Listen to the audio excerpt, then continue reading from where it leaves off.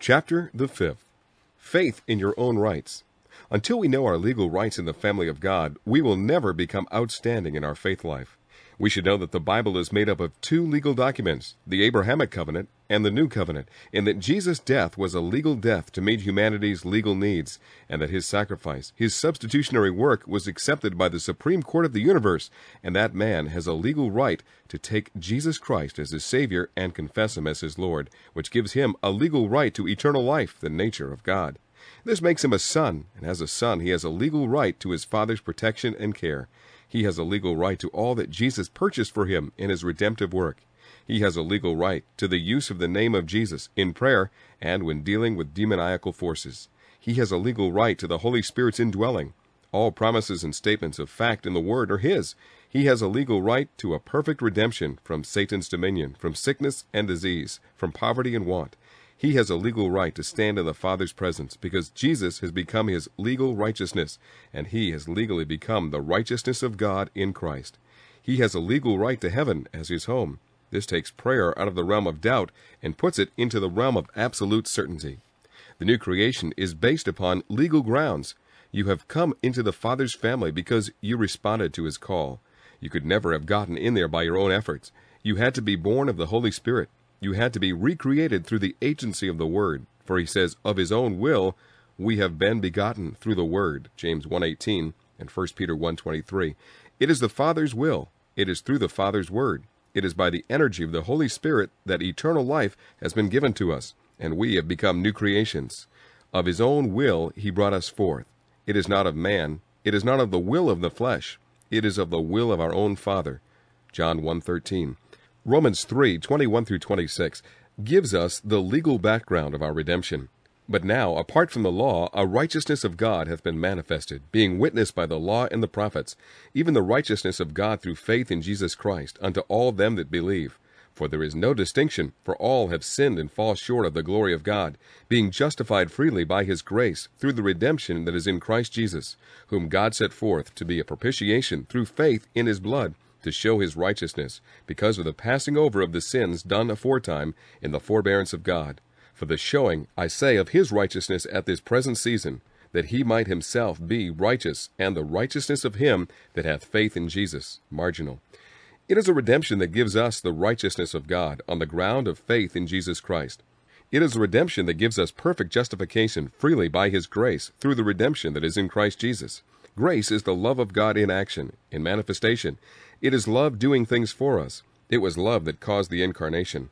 Love caused this incarnate one we call Jesus to go on the cross and become sin with our sin, become absolutely identified with us, not only as a man, which he did in the incarnation and in his earth walk, but he became identified with our sin nature on the cross. God laid upon him our iniquity. Him who knew no sin God made to become sin. That is a serious thing. The heart can hardly take it in. We were sinners, but he was made sin. He was so identified with the devil that God said he was sin. He actually went the limit for man. Being sin, he was judged as sin. He was condemned as sin. He was sent to the place of suffering where sin should go. There he suffered until the claims of justice against us were fully met. Then he was justified in spirit. He was made alive in spirit. He was actually made as righteous as he was before he was made sin. 1 Timothy 3:16, 1 Peter 3:18. He was made so righteous that he who cried, my God, why hast thou forsaken me?" after his resurrection entered into the presence of the Father with his own blood and sealed our redemption. Nor yet through the blood of goats and calves, but with his own blood entered in once and for all into the holy place, having obtained eternal redemption. Hebrews 9:12. He was so righteous that he could sit down in the Father's presence as though he had never been sin, on the ground of his finished work. When you accept it, you are made a new creation. You become the righteousness of God in him. You stand in the Father's presence as though sin had never been. We have never been able to accept this even mentally, but it is coming slowly to the consciousness of the church as they listen to the Word. Romans 3:26. For the showing, I say, of his righteousness at this present season, that he, God, might be righteous, and the righteousness of him that hath faith in Jesus. God actually becomes our righteousness the moment that we accept Christ as Savior and confess him as our Lord. Men don't appreciate this, but the moment that a man becomes a new creation, he can stand in the presence of the Father as Jesus did in his earth walk. He is only a babe, but he has a perfect righteousness and a perfect redemption. That redemption is God-wrought. That righteousness is God himself. God paid man's penalty on legal grounds and met the demands of justice absolutely. It is not a problem of pity, it is not a problem of a mother's love that overlooks a son's disobedience and rebellion, but it is the supreme court of the universe dealing with our rebellion and our sin, dealing with it so effectually that it can never become an issue again. Another great fact, the new creation is based upon absolutely legal grounds. In the first 3 verses of Ephesians 2, he has shown the condition of natural man. And you did he make alive, when ye were dead through your trespasses and sins, wherein ye once walked according to the course of this world, according to the prince of the power of the air, of the spirit that now worketh in the sons of disobedience, among whom we also all once lived in the lusts of our flesh, doing the desires of the flesh and of the mind, and were by nature children of wrath, even as the rest. Natural man is spiritually dead. He is subject to the prince of the power of the air. He is a child of disobedience. He is by nature a child of wrath. Ephesians 2:12, he is without God and without hope in the world. He had no covenant claims on God. He was a stranger to the covenant of promise. He was hopeless, godless, spiritually dead, a child of the devil. That is the condition of lost man. I know they do not like to have that told to them, but if they are not told, then they will never see the need of eternal life. Ephesians 2:4 and 5. But God being rich in mercy for his great love wherewith he loved us, even when we were dead through our trespasses, made us alive together with Christ. By grace have ye been saved.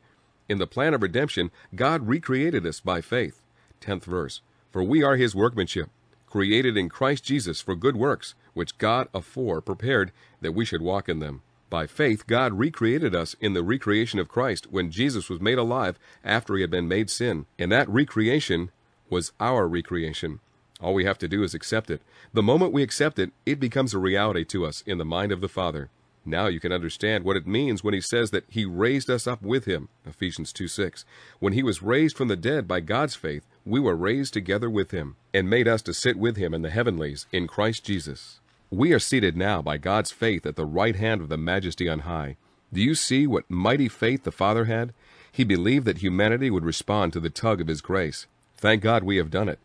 In this he shows the riches of his kindness toward us in Christ Jesus. By grace have ye been saved through faith, and that not of yourselves. It is the gift of God, not of works, that no man should glory. For we are his workmanship, created in Christ Jesus for good works. Ephesians 2:5 through 10. By faith he did all the work that is necessary for the recreation of the whole body of Christ.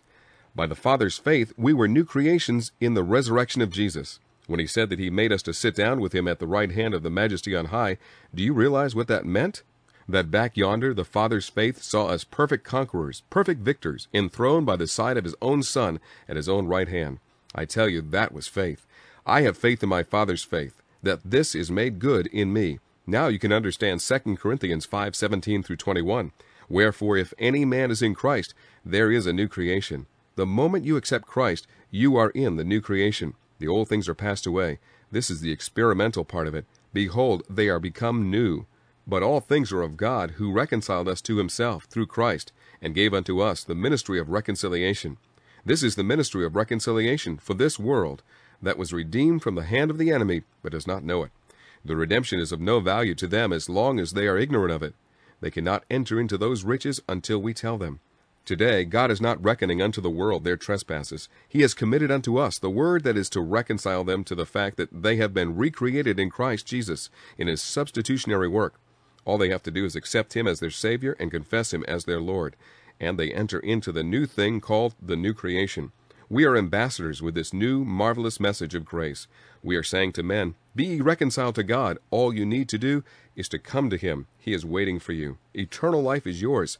Fellowship with him and relationship all awaits you. Hear what he says to climax it. Him who knew no sin, God made to become sin. Doesn't that break your heart? Doesn't that cause your heart to respond to a love like that? He was made sin to the end that you might become the righteousness of God in him. This is masterful. You are led out of failure and weakness and sin and satanic relationship into the new creation, where you have become partakers of the divine nature, actual sons of God. God has made you righteous so you can stand in his presence as though you had never been a sinner, just as though sin has never soiled you. You stand there complete in Christ. This belongs to you. This is your legal right, and you can receive it yourself. If you believe in the finished work of Christ in you, and you believe in all God has done for you, it is yours. but it is not yours experimentally until you accept Him as your Savior and confess Him as your Lord. You believe in your own rights in Christ, then you are a conqueror. Romans 8:14 through 17 gives us an insight into sonship rights and privileges. For as many as are led by the Spirit of God, these are the sons of God. You have become a son. You have received not the spirit of bondage again unto fear. You have been delivered out of that. You have received the spirit of adoption. You are crying now, Father, my dear Father.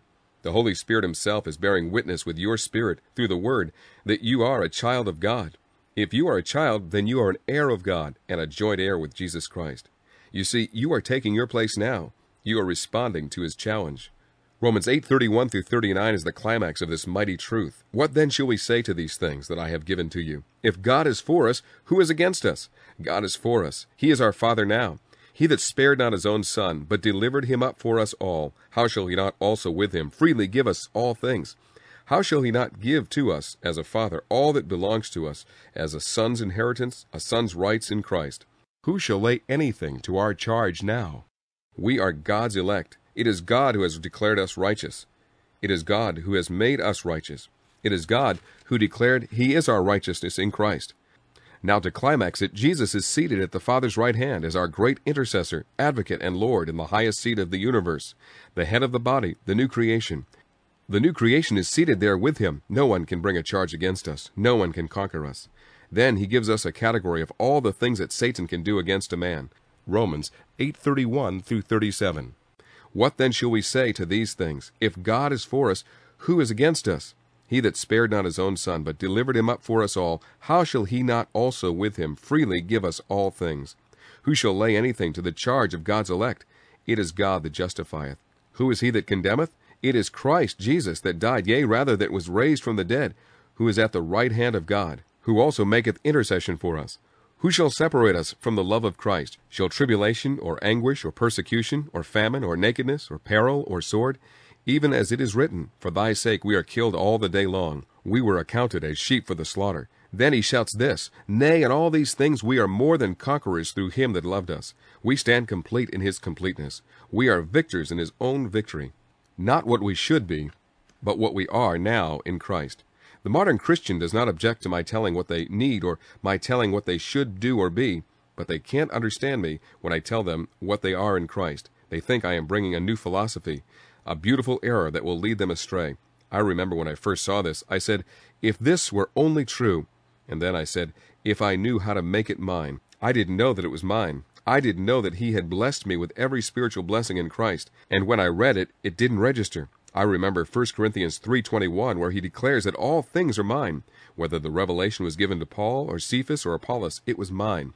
That everything that the Father wrought in Christ in His great substitution belongs to the individual believer. It makes no difference whether the believer is educated or uneducated, whether he is rich or poor. The boundless grace unveiled in Christ belongs to every one of us. Philippians 4:13 is absolutely ours. I can do all things in Him who strengtheneth me. That is mine.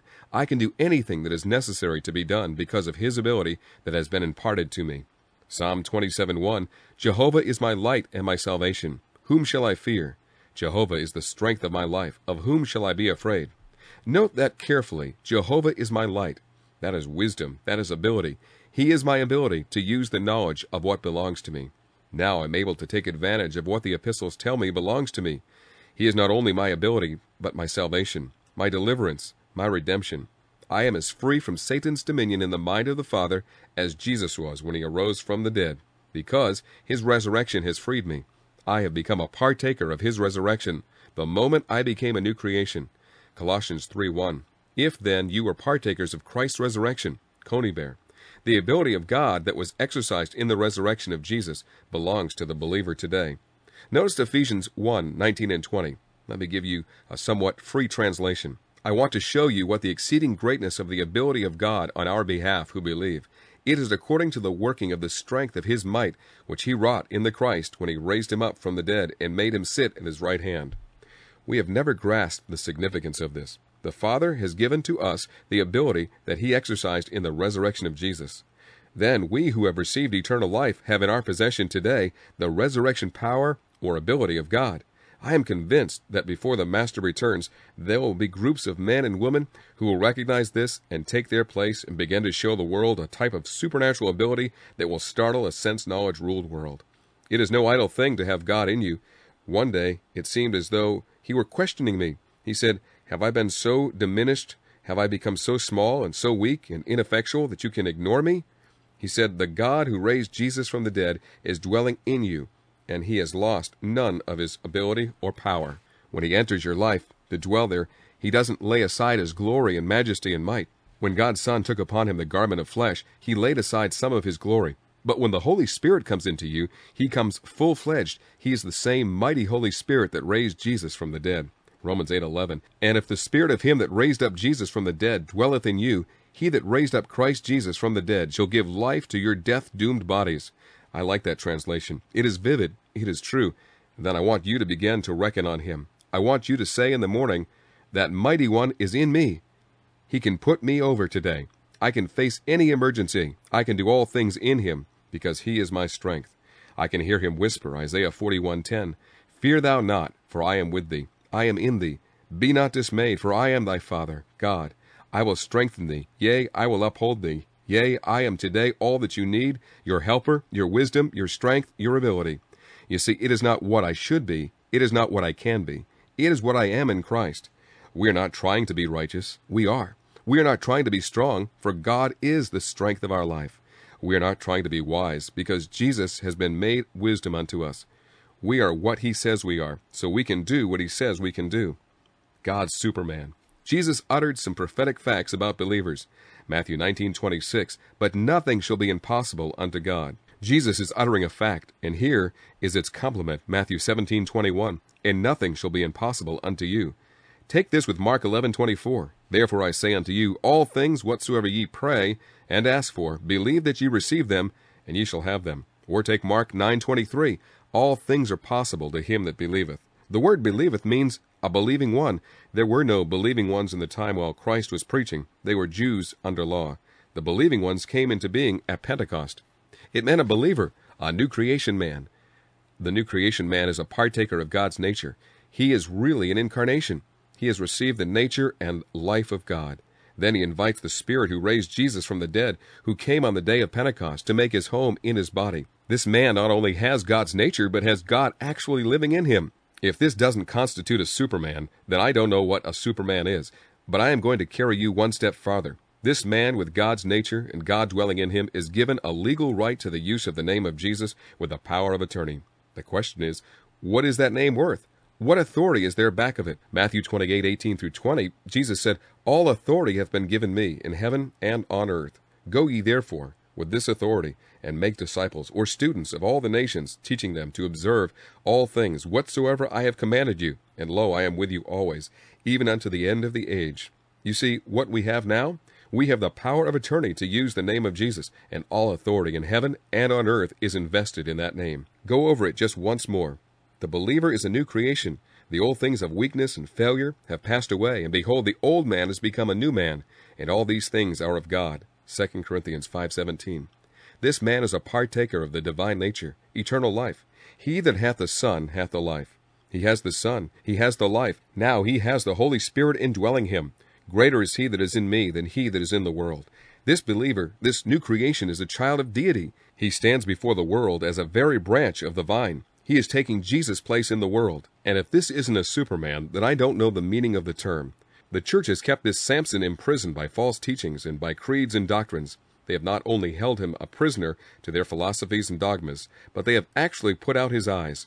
But the Father is going to restore sight to him and break the bonds that hold him. The bonds of false teaching are going to be broken. And this child of God, this Superman, is going to come into his own. He has two formidable enemies. The worst one is sense knowledge. Read two kinds of knowledge. Entrenched in all our universities, colleges, and technical schools, backed up by the press and religious periodicals, the great mass of the ministry are the devotees of the achievements of the senses in the realm called science.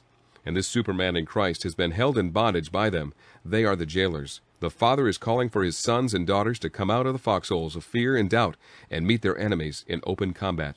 Satan can no more conquer this body of Christ when it knows its rights than he could conquer Jesus on the day of the resurrection. We are partakers, sharers in his resurrection. Hereway, Colossians 3:1, if then ye have shared in Messiah's resurrection. You see, we were raised together with him in the mind of justice. We possess resurrection ability. You doubt it? Read Acts 1:8. But ye shall receive power when the Holy Spirit comes upon you. The word power comes from the word dunamis. Young translates it ability. Ye shall receive ability when the Holy Spirit has recreated you. Ephesians 3:20, I have given you this scripture several times in this book. Now unto him that is able to do exceedingly abundantly above all that you ask or think, according to the power or ability that abideth in you. If that doesn't make supermen out of common men, then the English language cannot convey God's thought. The problem is this: how long are we going to be held in bondage by sense knowledge? How long are we going to refuse to take our place as the sons of God? How long are we going to be intimidated by the fears and doctrines of men while the Word of God is ignored? To them, it is a root out of dry ground. To most of the people, it has been a useless vine, something they could hang their doctrines and creeds upon. It is coming to be to us what it really is in the mind of the Father.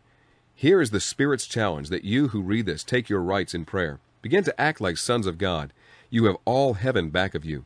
You have the very angelic forces to do your bidding. God is your strength and ability. All things are possible to you because you are daring to act on the Word of God. You are daring to live as Jesus dared to live in his earth walk. You are the righteousness of God. That makes you a master of Satan. That gives you access to the throne that permits you to take your place as a victor, as a spirit warrior, as a conqueror. You can have the consciousness that you are taking Jesus' place. 2 Corinthians 2:14 is becoming a reality in your own life. Thank God it is he who everywhere leads me in Messiah's triumph procession. By me he wafts abroad, through me, in every land, the knowledge of Jesus. The incense is of his triumphal march. Way's translation. And you can shout, yes, I am Messiah's incense upwafted to God in the sight of all. I am a master in his name. With his ability, I can do what he planned the church should do, for I am what he says I am. God's real man. Spiritual things are as real as material things. Spiritual forces are stronger than mental. Spiritual forces govern disease. Spiritual forces govern natural laws. Satan caused the wind on the Sea of Galilee. Jesus caused it to be still. The believer in his contact with material, spiritual, and mental forces is as Jesus was in his earth walk. He is a master. The believer is a new creation, created by God himself. He has God's nature, eternal life. Jesus is made unto him wisdom. God is his strength. The Holy Spirit is his ability. He has the love nature of God, so that he does not and cannot act like common man. Love makes him like Jesus. He has the mind of Christ and the ability that Christ had in his earth walk. This makes him a superman. God gave to him a legal right to the use of Jesus' name, which has all authority in heaven and on earth, which has authority over all the laws of nature, over every demon and his work, over all spiritual forces as well as material. That authority and that ability belongs to the believer. The recreated man is supernatural. He is a superman. Then why live in the senses, seeing, hearing, feeling, tasting, and smelling? All the knowledge natural man has came through these channels to his brain. We have revelation knowledge. What men of faith this truth will make. What men of prayer will arise and take their place in Christ. Here is the foundation on which to build a prayer life.